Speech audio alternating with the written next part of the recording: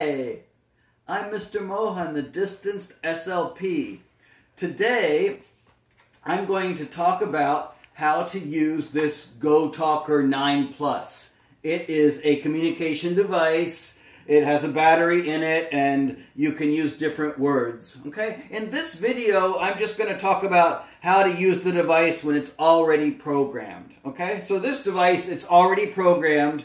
I put in a picture, I put in this sheet that has 9 different words, and I've already programmed them to work.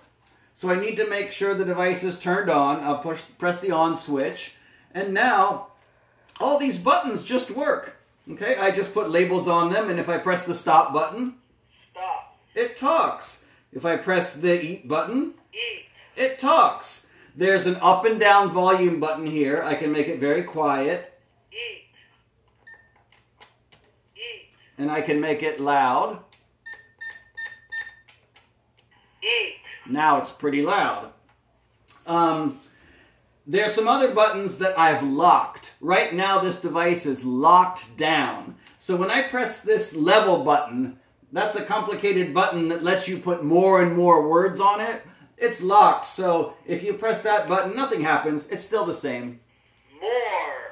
More. There's a record button on the back if you wanted to record new messages. But I've locked that also. So if you press the button, you see the red record light comes on, but it's really not working because it's locked. Stop. And so Eat. it's not going to let me record new things. It's just going to play. It's just going to play the words that I press. Turn. Okay? These buttons on top, I did not program anything. They don't say anything right now. So I just have these 9 words. Now, if you are going to start to use a communication device like this with somebody, with a child, for example, you should talk to your speech-language pathologist. That's who I am. Talk to somebody like me. Talk to your child's teacher to make sure that you are going to be using the device based on that child's individual needs and that it's programmed to reflect what the child needs at the time.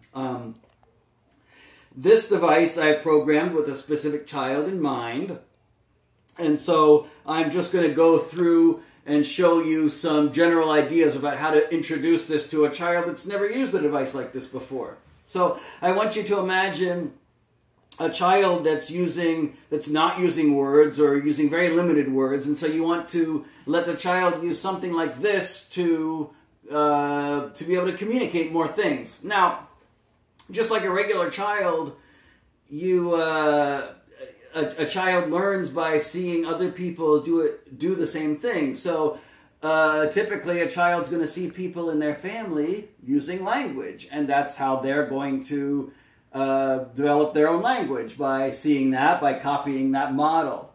And so if you expect a child to start to use this device, you want them to see other people modeling it, other people in the family using it. So, again, that's what I recommend here. I recommend that family members use this so that the other child sees other people using it. So they don't, I mean, it's great for them to touch it if they want to touch it, but just to start, other people, parents, brothers and sisters can use the device, and that way the child sees other people using it. So if you as a parent, if you're thirsty, you can say, oh, I want a drink. Or if I want you to stop, I'll say, Stop. stop. Stop. You know, stop doing that. You know, I've had enough to eat. All done. I need to go. Bathroom. I need to go to the bathroom. Bye. Right? I can say bye-bye when I'm all done. When I want to say goodbye.